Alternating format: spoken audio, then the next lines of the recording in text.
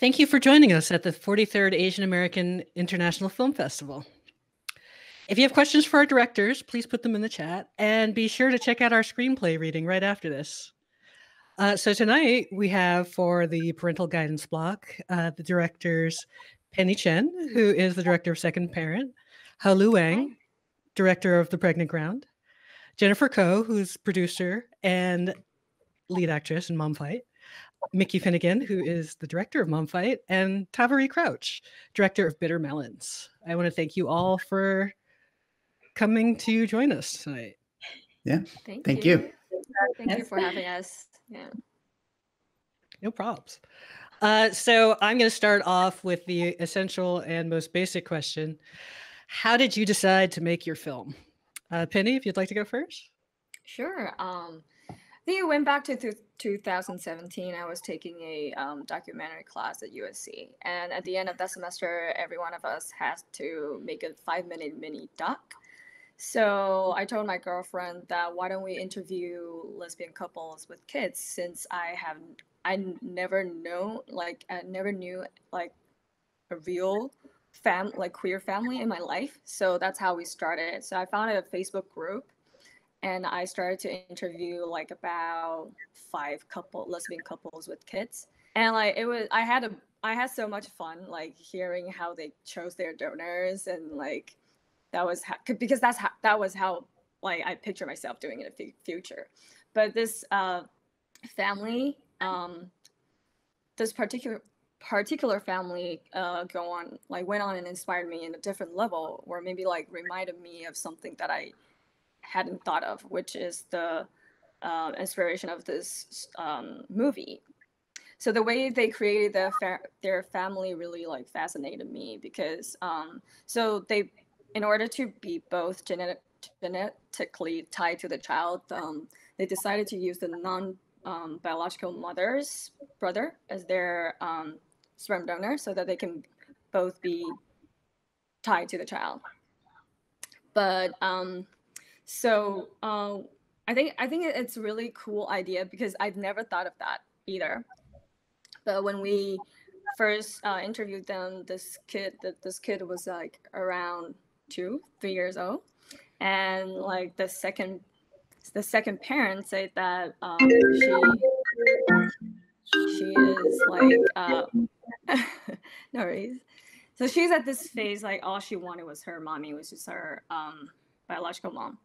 And like the second parent had this insecurity, and she was like, oh, was there something wrong with me? Or like I see a lot of anxiety and self-doubt and insecurity in this loving and caring and fun parent. I think like this kid couldn't have asked for a better mama. And so that's why I think like this might be me in the future, maybe. So I was very inspired by this story. That's how I told myself that, oh, I need to show this family, because I've never known there would be this kind of family tension, even though that you are both genetically tied to the child. So that's my inspiration for this movie. Yeah. Haolu, what inspired your film? So that I made it, I guess, almost 2 years ago, as part of my National Film and Television School's graduation film. The story is about a woman losing a baby, having a stillborn, having had anxiety, and kind of wishing that she never were pregnant. So it's kind of a taboo topic, and I guess at the time I was really struggling with the concept of motherhood, and I thought it's something that as women we should just automatically embrace, but I did not feel that it will come to me so naturally. And there were lots of fears and like different feelings, quite complex feelings that I feel no one talks about. So I kind of had this rebellious idea to make like my worst nightmare come true, which is I do get pregnant, but I somehow wish the baby's dead, and then the baby does die, and what happens then? So then at the same time I had like I was living, I mean, I'm still living in this apartment block with lots of road works happening. So lots of men are digging ground open all the time.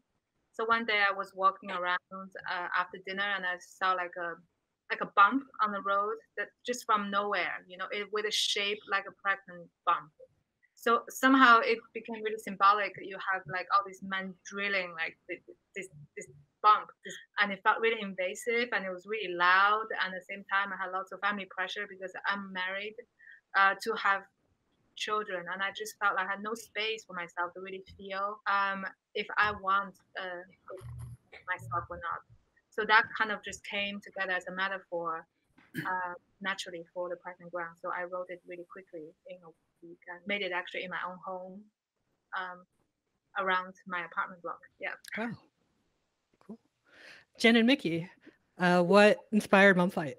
I'm going to let Mickey go first and then, yeah.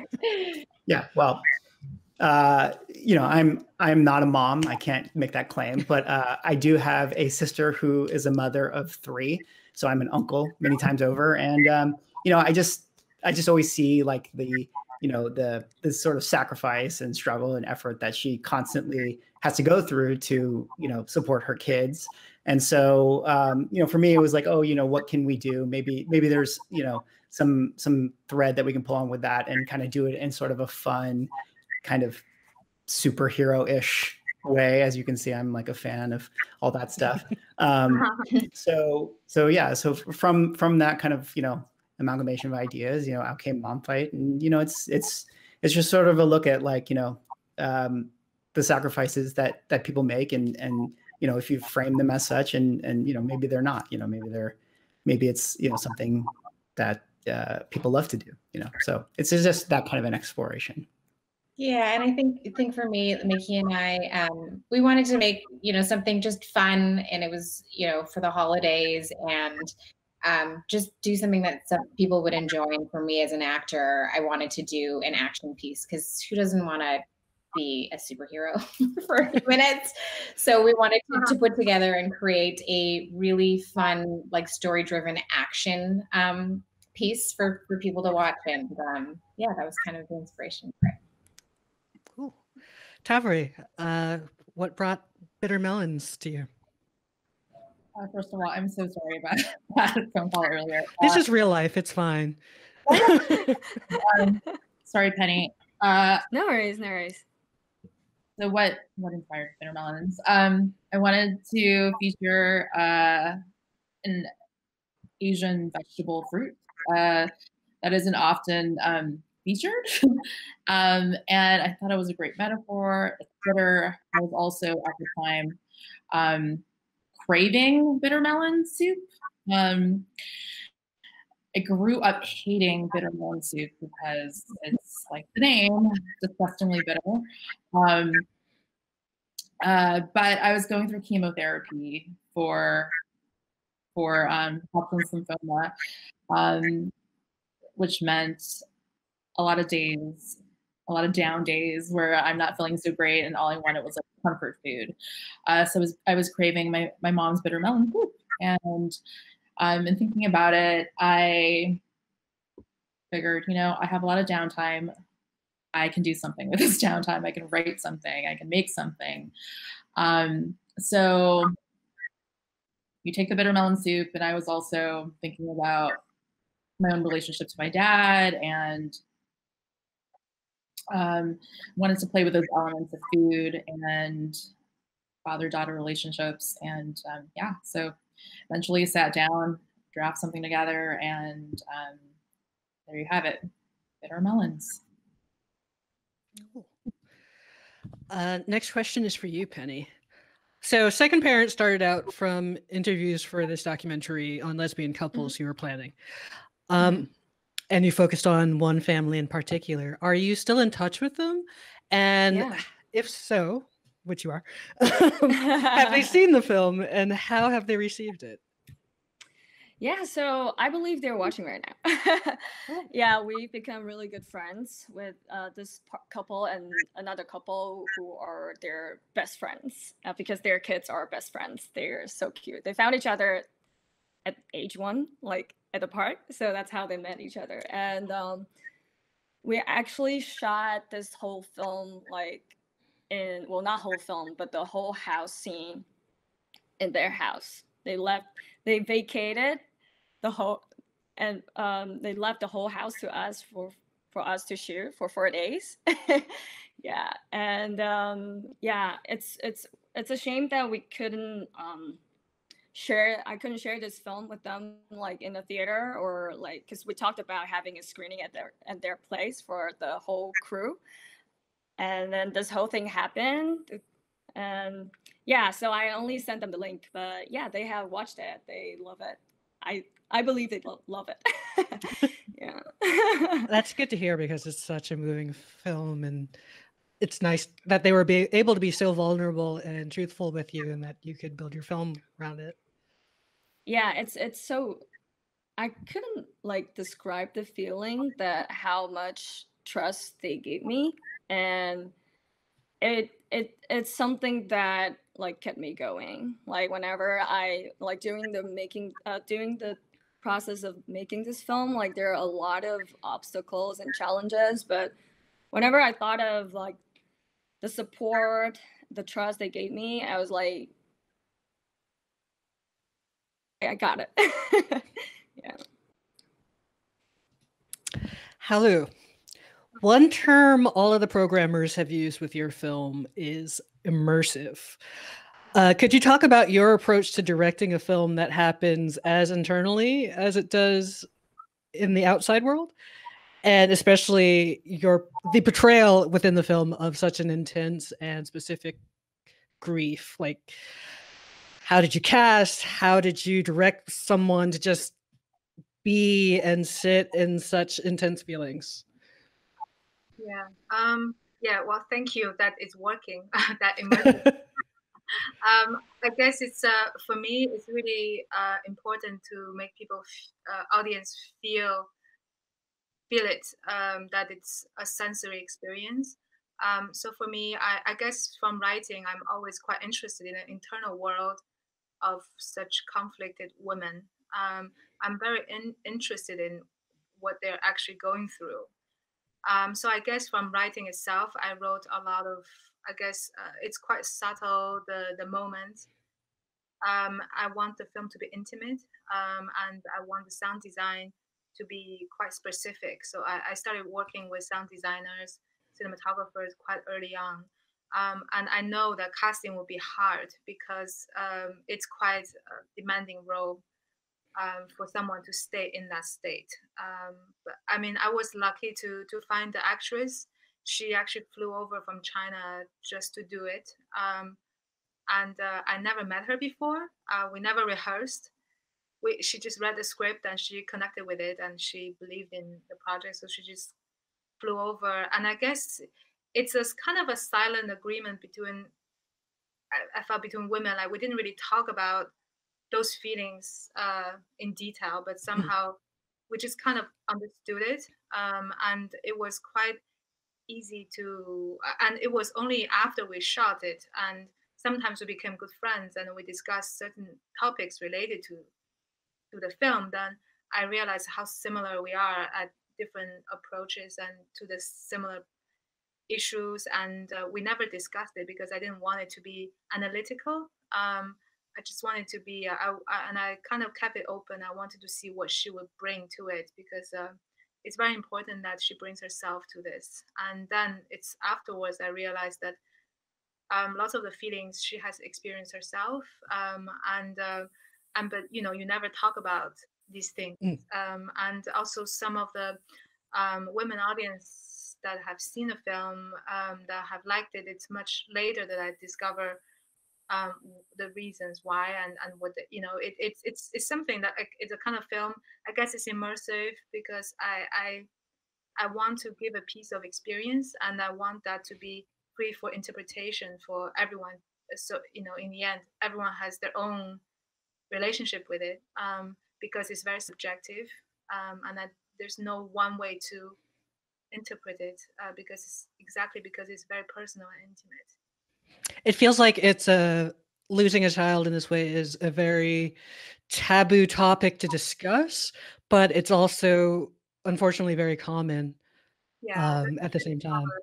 yeah, when I share the film with festivals with different people, that's what I discover actually. People writing to me, yeah, about their experiences, and yeah, I guess I like to explore such topics because I feel like also women quite often suffer alone, and it's something that even in a couple, even you have a very supporting, loving partner, you might go through it quite alone because it's such an internal experience. It's body.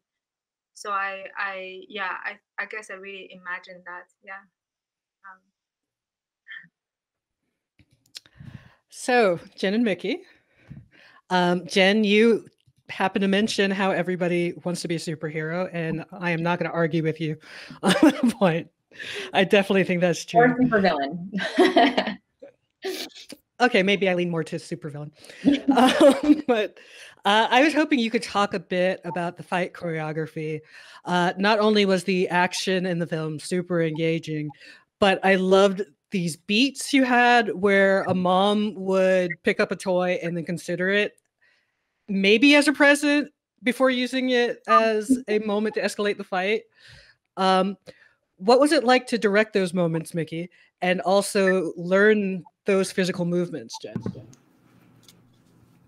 Go ahead, Jen. No, because those moments are all Mickey, so I'll let him, go first.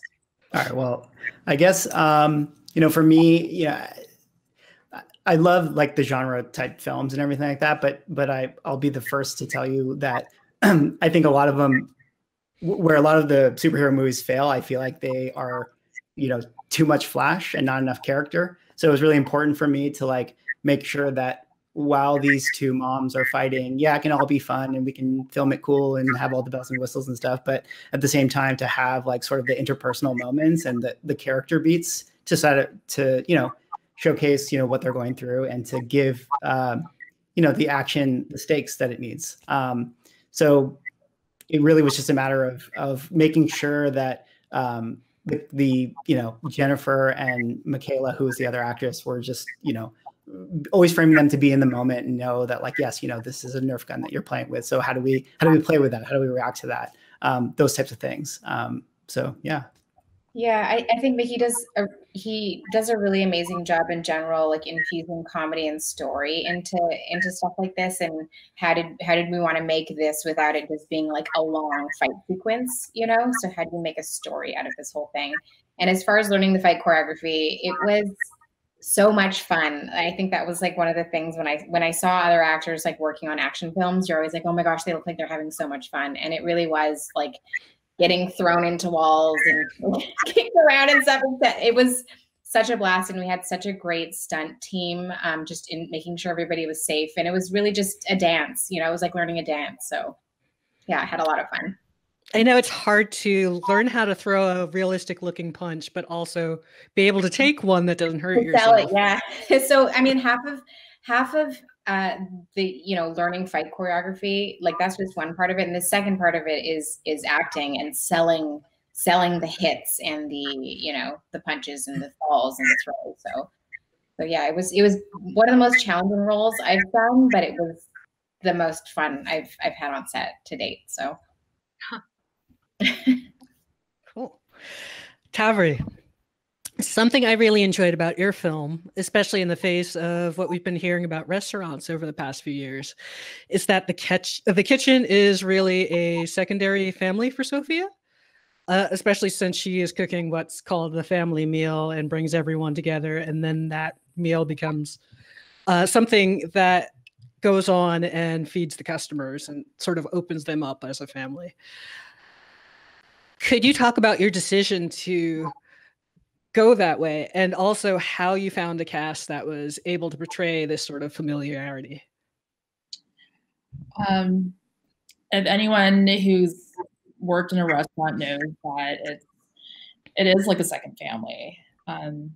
We're spending hours upon hours seeing people in a very intense environment, whether you're in the back of the house or the front of the house, that over time you build a sort of familial setting and environment. And I have been in those environments. You know, I've moonlighted. You know, there's not a ton of money in independent filmmaking when you're starting out, and as a film student, even when I was working full time, I would pick up service jobs, and it was a great opportunity to observe and be a part of those families. And I had I really felt that being in those settings was a privilege to build those relationships and have those relationships. So I've been a part of those relationships firsthand. So I wanted to borrow from those experiences. And I mean, it's every restaurant has its sort of these you know, these outsiders, so to speak. Like, they don't walk the straight path. They're a little rough. The sous chefs, the people on the line, they're a little rough. But they're going to be real with you, and they're going to be honest with you. And I wanted to pull from those characters. And food in itself is how love and affection and emotions are presented in life as well as in the film. So sort of playing with these different elements of family and food and how it exists in the restaurant business. I wanted to pay homage to the restaurant that I've worked with, to the people that I built relationships, that I met as a young person, trying to figure out, you know, my way in the world. The restaurant, in many ways, taught me how to live and how to really save your life and how to really honor our relationships, because the families, we're loyal to our families to a certain extent, right? We're loyal to the people that we care about and that we love, and the same is true in a work environment, whether that's in a restaurant, in an office, wherever you are, but especially in an intense environment, even a production set, you know, like, it starts to build a family, because we're working on something so intensely. You're all committed towards doing something really well, towards a single vision, towards a single goal. By default, you're going to be tied together.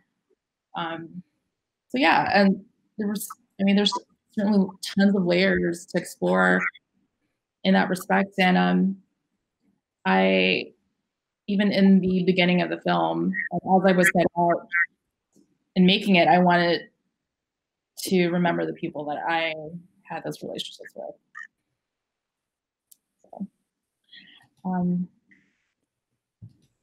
So I hope that was experience. I hope it was a good answer, and it was like a beautiful portrayal of those relationships. So you did the work.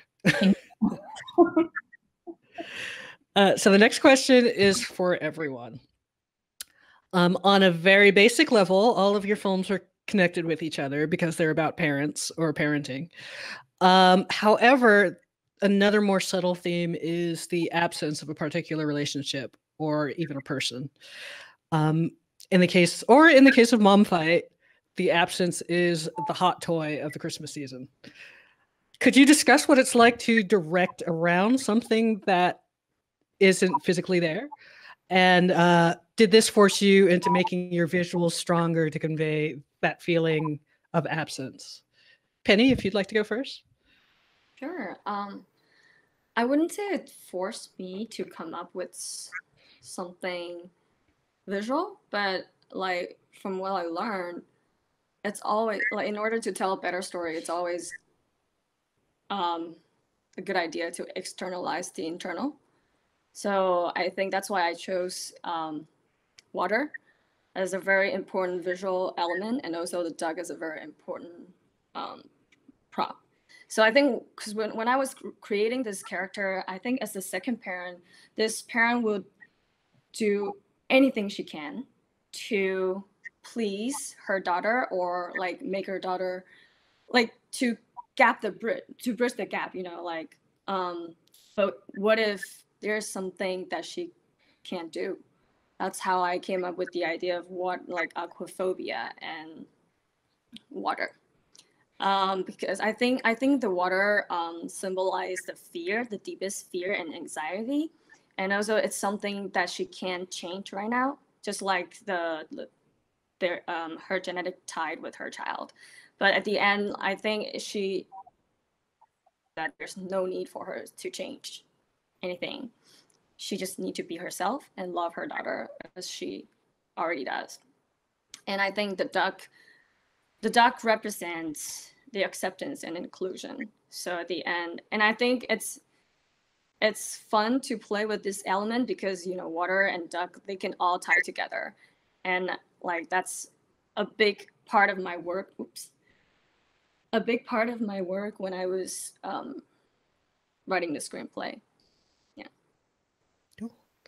Haolu, if you could talk about the absence of a husband, or yeah, I mean, he literally gets pushed out of the window, so he's in a way murdered, and he disappears. I guess it's also to deal with a metaphorical absence. So he's not really murdered, but it's really she kind of wants him disappear so that she has the emotional space to grieve alone and to deal with this herself. So I guess it's more the challenge for me is to connect the reality and her emotional fantasy so that people don't take it literally, I guess. So people don't go through the film thinking, where's the husband? I don't see a body or something like that. So I guess it's through I guess introduction of certain magical elements from the start. So that you feel the tone of it. It's quite in her world. It's quite subjective, so that you don't question her sanity in a way. You don't look at her from outside her and thinking that, oh, she's a bit crazy or she's imagining things. But you really, if you empathize with her, then you believe it. So I guess that was the challenge, and also to build the suspense around that. I guess to make him disappear. The scene of the fight, which feels nightmarish. That feels kind of, it starts like a real scene, so people don't know that it's gonna be a dream. Because I feel lots of dream sequences, people don't really invest in it because it's clear from the start that it's a dream. So people just like, okay, people are dreaming, so they just don't care. But I think it's more interesting if at the beginning it feels like a real ordinary scene between two people that increasingly gets a bit intense, and it's the emotional intensity and the rawness of it that makes people feel that it's no longer realistic, because people don't talk like that, and you have then an element of the dead baby, and then bam. So that, I guess that is the launch for the husband to disappear in a in a kind of semi-fantastical way, but rooted in a certain emotionality that's real. Thavary,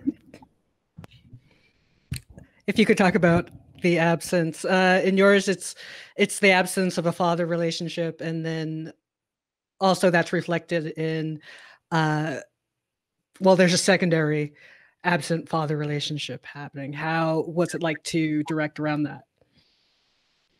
Right, Melissa. And I forgot, I did not answer the last question about cast and how I thought. I'll just quickly mention that it's a combination of real kitchen cooks and servers that actually work in the restaurant, and a combination of real people that I cast along with professional actors. So now we're talking about the It's okay. I made it extra difficult. I gotta like. This is who I am. So right, the two relationships, we sort of mirror, right? The mirror of the main character, Sophia, and her absent father, a father that she's been estranged from, who essentially abandoned her. And then the question is, how does she make peace with that? As well as meeting someone who is essentially, you know, the MacGuffin or the foil to her own relationship with her father. So it was sort of holding a mirror to her to say, you know, there are nuances to why fathers leave their families, why people abandon their responsibilities to their family. Again, going back to the family, right? And I wanted her to get an understanding of that, but also at the same time, conflict is interesting, right? Drama to push up against that and challenge the character in Carlos, who also is struggling with his own challenges. That includes not being able to see his daughter, stay connected to his daughter, maintain communication with his daughter. So, and she's saying it's simple. All you have to do is call her. So there's the push and pull, and in that way, she becomes a much more active character in that sense. And in her telling Carlos what he needs to do, challenging him, she's actually challenging her own father as well.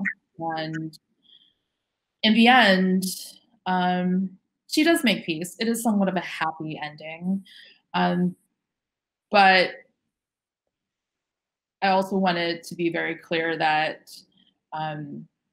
you know, that it's still complicated, that nothing, you can't tie, in real life, you can't tie things with a pretty bow. Like, there are residual emotions, and, you know, it could go on, the film could go on, but I think it ends where it ends to kind of allow us to sit with the relief somewhat of an ending that sort of ties together, but also hopefully when the camera goes black, that you have a question for a few moments, like, where does this go?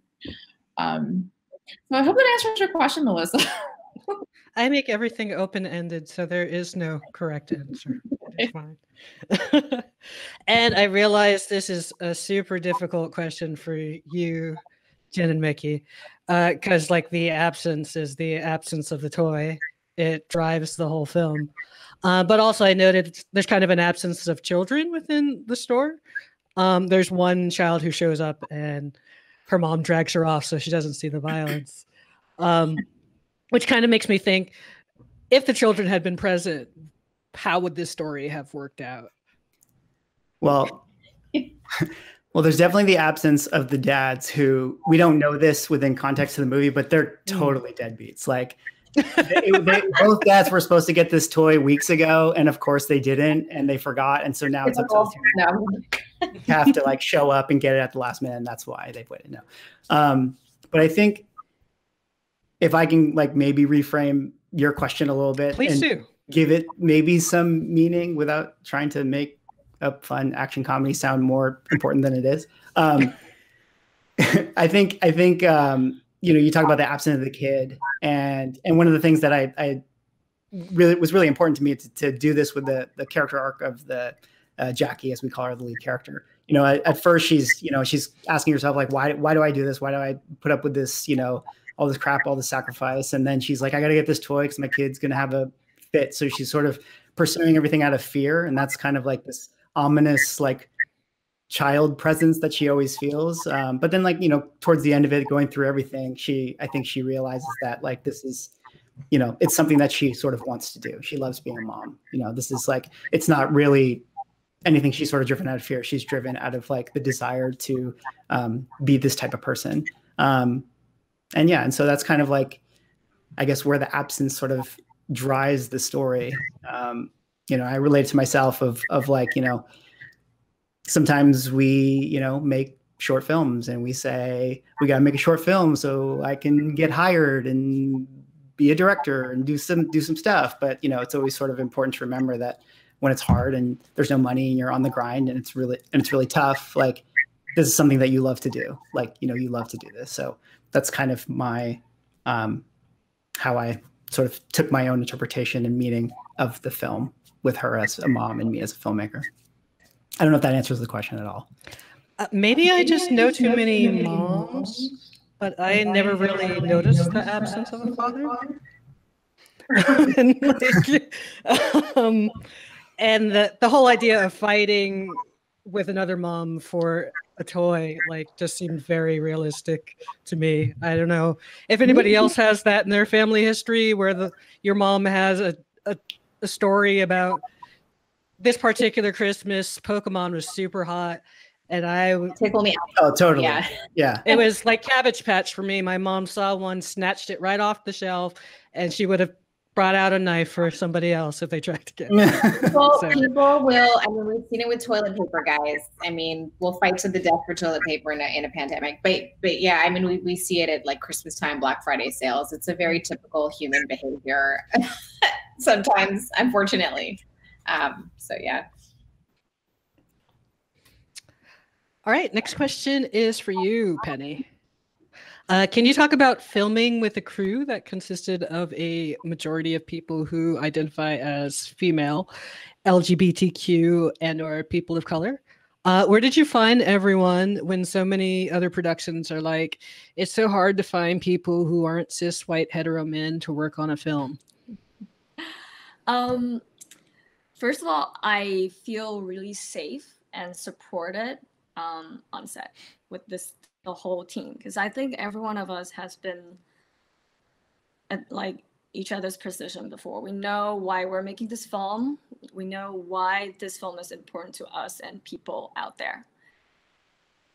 Because I didn't have a lot of budget, so I actually didn't, like, most of my crew worked for free for me. And I think I want to believe that we all want this movie to get made so bad, because we know once it gets made, we're making some changes. And yeah, so it's mostly like people of color, and also like we have, well, my makeup artist, he's a gay man. One of my actresses, she identifies herself as lesbian, and the other one is identify herself as asexual. And also like my gaffer, she's a trans woman and also a lesbian. I think it's like we've basically covered everything, like LGBTQIA. And yeah, it is. And also my sound person, Kyle, like, he's a cis white like hetero man, and he made this joke that he's my diversity hire, and I just feel it is so fun. Like we're like a family, and I think I talked about being safe on the set. I think it should be more people like us in every set, so that we can all feel safe and supported, and not like, you know, anxious about, oh, if I'm making this right or wrong, or like if they think, I mean, it's just so important to have this crew for me. And I know this is something that I will keep doing in the future, because throughout my career so far, like, I have constantly like been finding people like me, like my people, the people I know that we can support each other, and it happens to be people of color and also LGBTQ community. I think these storytellers are important, very important to the whole industry and the whole world. Yeah. Haolu, could you talk about weaving the special effects so seamlessly within your film? I kept thinking about this ever-present liquidity. There's the opening with the pool. There's the drinking of water, blood out of the faucets, diving into the hole in the ground, and everything moves while we're also sort of standing still. So like this visual metaphor of just moving through things and flowing through things feels like it's here, but it's not here, and adds into the magical realism. And I would love to know a bit more about how you cut those things together, how people entered holes in the ground that were clearly wounds, and so forth.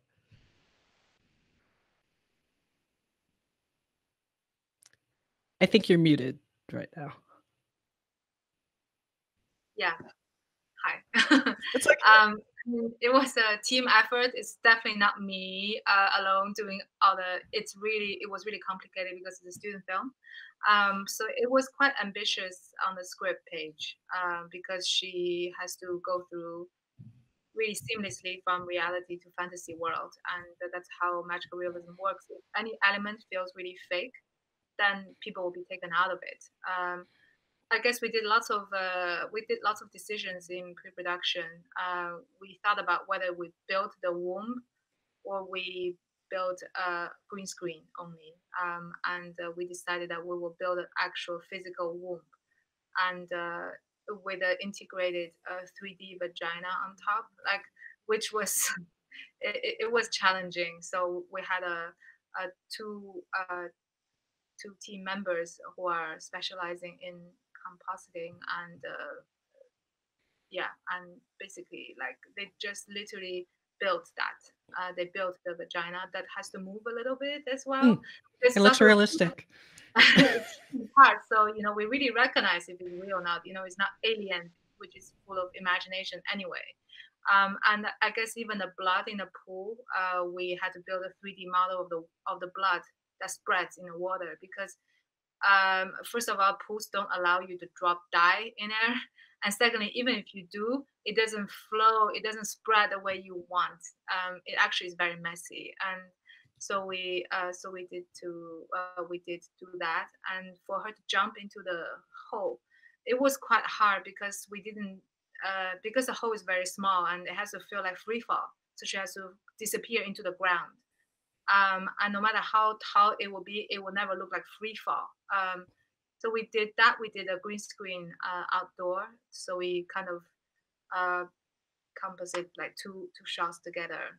But for me, the most important overall philosophy of it all was to make it simple, actually, to make it as organic as possible, to do as much on set as possible. And with sound and with images, you don't need to do that much. You just do a very little bit, actually, so that it's very tactile, so people can feel it. So it's all things that we feel. It's because pregnancy, it's about fluid very much, and water and life, they're kind of, so connected. So there's a drought in the whole building, and in the end, the water comes from a fossil. And I feel like I want people to really feel the experience of having life again in the end by having the drought finish and instead of blood. So I hope it answered the question. Jen, you were both producer and main actress in Mom Fight. Could you talk about what it was like to have multiple roles for the film? And Mickey, has your working partnership been like this previously, or was this her first? So I have been a line producer for over 7 years. I was in production actually before I finally made the leap in front of the camera 4 years ago. So producing for me is,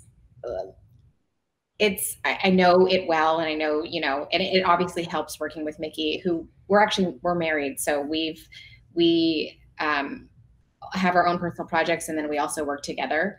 But yeah, having both roles, it's a little bit stressful sometimes. I haven't done that where I've had to produce and be an actor, because being an actor, you have to, just mentally and emotionally be super focused and not think about like, okay, how much time do we have left in this location and that kind of thing.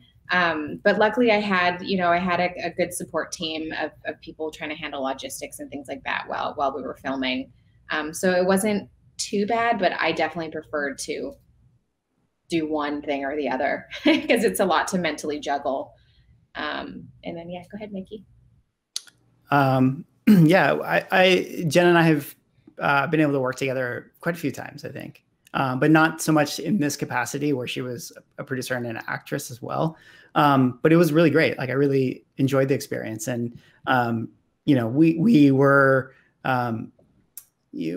spent a lot of time obviously talking about, you know, everything. So I felt like she really understood like what I was going for and what I, you know, was hoping to accomplish. So I was lucky to be able to have that sort of like immersion from my lead actress in that sense. Sometimes it gets a little hard though, because you want certain things. And, you know, as a director, you feel like, oh, you know, producer, just make it happen. But then like, as the wife to the husband, it's like, no, you know, so there's that line that gets blurred a lot, you know, and usually she gets to win a lot of those battles. But yeah, I love working with Jen. She's amazing. If we were in the same room right now, I'd just be like nudging him, but working with Mickey's so great. And it was just such a fun passion project and true collaboration that we could do together. So cool. Thavary, I have a question about the opening scene in Bitter Melons. We see a young version of the father gazing at the heart on the counter, and I'm about to get real film studies nerd with you. So, excuse me. Bring it. Is this moment something that Sophia has been telling herself to deal with the emotional distance of her father? Because it feels like a visual representation of what we come to discover about their emotional distance. But if you're not paying attention to it, it's like a little slip in a much longer story. Right. I hesitate to explain too much that scene, and I just hesitate to explain too much in general, but I end up explaining too much. Yeah, so there's a level of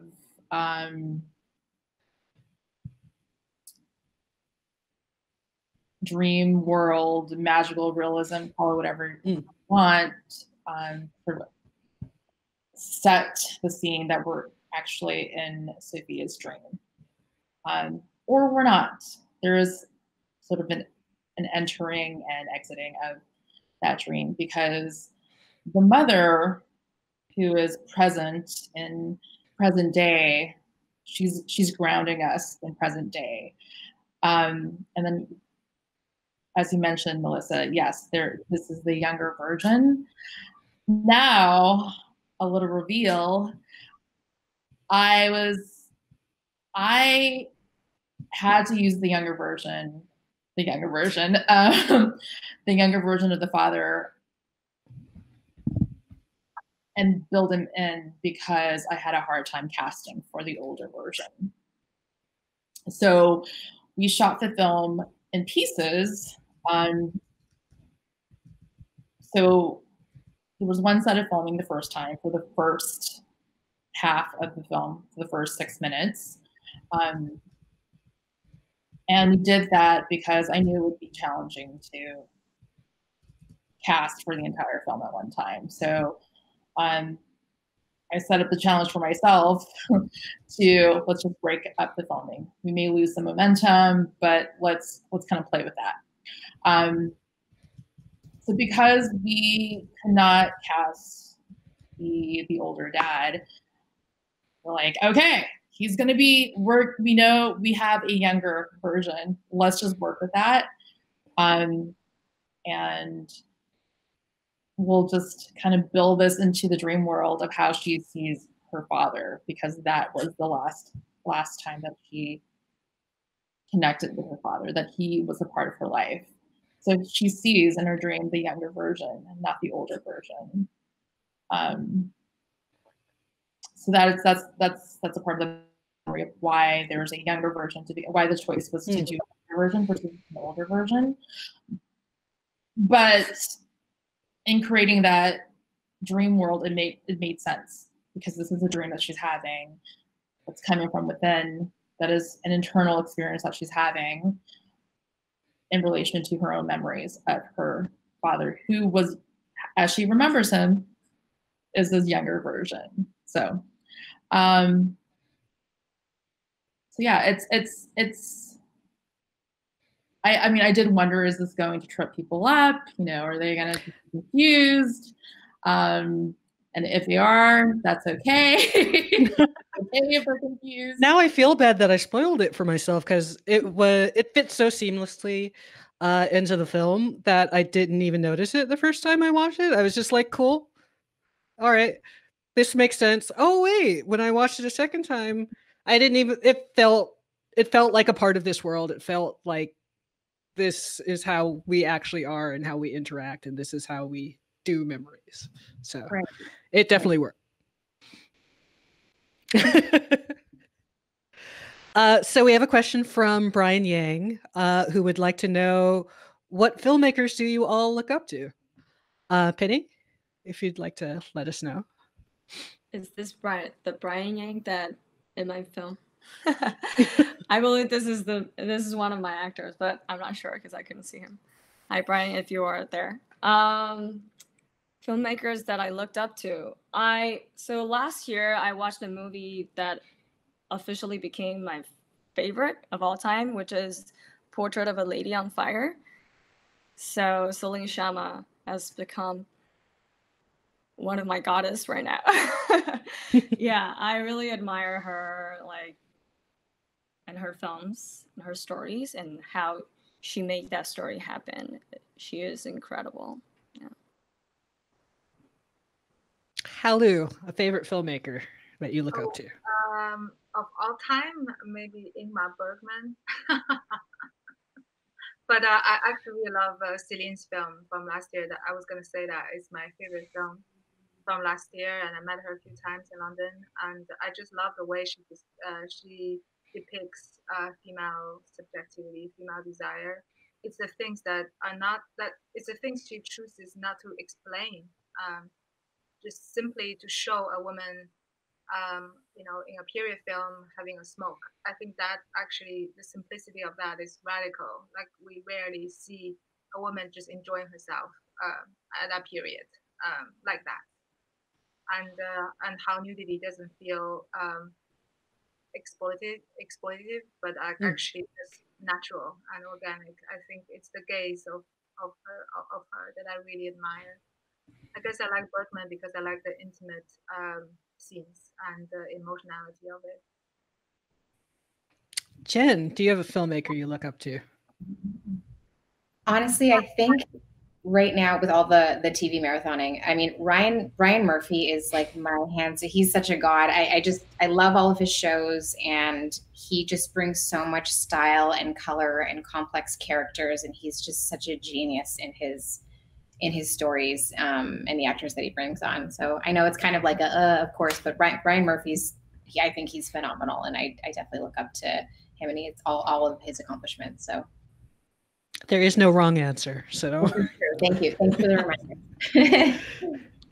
Mickey, if you could name a favorite filmmaker. Yeah, I mean, I have a lot, but definitely one that comes to mind for sure is Taika Waititi for me. I just love like how he is always able to kind of tackle like really important topics, but always treat them, you know, with you know, a sense of humor, and also like with what I interpret as like from a very loving place. And yeah, I mean, the messaging in a lot of his films, it always really resonates with me because it's very hopeful. And that's something that I really like and appreciate with his work. Cool. Thavary, if you could let us know a filmmaker you look up to. Well, Penny and Haolu took my Celine Sciamma. I loved her film Girlhood. It's just fantastic. But let me name someone new that we You don't have to. Well, I have such a love for Pedro Almodovar, for Spanish films. I love his use of colors, screwball comedy, even the classics. He's very much influenced by that, as well as melodrama. Give me melodrama any day. Bitter Melons is a melodrama. So, and use of colors. Use of colors. Just focus on women, you know, it's you know, his gaze is also very specific, but it's a very like loving gaze of the woman. Yeah, and he plays with magic. They're screwy. Some of his films are screwy and just strange, like his earlier films. His earlier films where, you know, he centers the mother, as well as daughters. Yeah, I adore Pedro Almodovar. I think we all do. And if we don't, I just can't have a conversation with that person. So I'd love to know what everyone is doing next, or what they've just been getting up to, since we're all mostly trapped in our homes right now. Penny, what are you working on? It's really hard to say. Like, for now, I'm just chilling. No, I'm going to like write my next short soon, because I'm currently in Taiwan. I think it's probably one of the safest place to make a film right now. Yeah, I want to like seize this opportunity to like make my next short, maybe not as big as that one, but a second parent. But yeah, and also like I adapted Second Parent to a feature-length screenplay, so I'm going to rewrite it. But it's been so long that I have been working on this project, so I'm gonna give myself a break. Yeah. Haolu, what have you been doing? I've been working on 2 features. One is English sci-fi. It's an adaptation of a sci-fi short story. It's kind of a love story, but really about a marriage breaking down. And and the other one is a Chinese language psychological suspense. So psychological fantasy, I guess, is my original screenplay. So that is one is finished, the screenplay, the other is still developing. Hoping to shoot in China next year when I can actually travel, and the science fiction probably shoot somewhere in Europe. Yeah. Cool. Jen, what are you working? So I'm actually developing a feature. It's actually called Made in Taiwan. That's the working title. And Penny, I'd love to chat with you after this. But it's a coming-of-age dramedy about a woman in her mid-30s who decides to have her eggs frozen in Taiwan, which is like a really big business there. And it's like 75% of the cost as it is in the US. And it's a coming-of-age dramedy about a woman who is trying to figure out whether or not she wants to be a mother, but she needs to buy herself more time. And, you know, she discovers her roots and, you know, whether or not she wants to move forward with motherhood at some point in her life. So that's what I'm working on right now. Cool. And Mickey? I have 2 features that I've written that I'm, you know, sort of actively trying to get going. Hopefully, maybe sometime next year when people can film in Los Angeles again. But they're very much, I would say, sort of in line with kind of Mom Fight. There, one is an action comedy about an EMT who suspects that his neighbor is a supervillain. But there's it's a adventure, fun film with some heart to it, and kind of plays with that adage of, you know, not all heroes wear capes. So yeah. Cool. And Thavary, what have you been up to? Writing multiple things. No pressure. But what I'm actively developing is also a feature that incorporates music. A combination of Chicago jazz, Chicago blues. I want to center Chicago, so I feel like there's not enough Chicago featured in films, as well as it's a road movie. So we have a young woman protagonist who discovers a lost record that was left to her by her dead father, and listening to the record, she recognizes a voice, a very haunting voice, and it's that voice that directs her on the journey from sort of a reversal of the Great Migration, because it also involves her and a group of friends traveling from Chicago down to the South. So, and you know, where that leads her, we'll find out. If the journey takes her to what she finds is actually what she needs. Yeah, that's a work in progress. Well, I want to thank our directors and our producer / actress for joining us tonight. I really appreciate it, especially those of you who are up in the middle of the night to answer questions. I'd also like to thank our audience for joining us today. And if you hang out for a little bit, you can check out our screenplay reading right after this.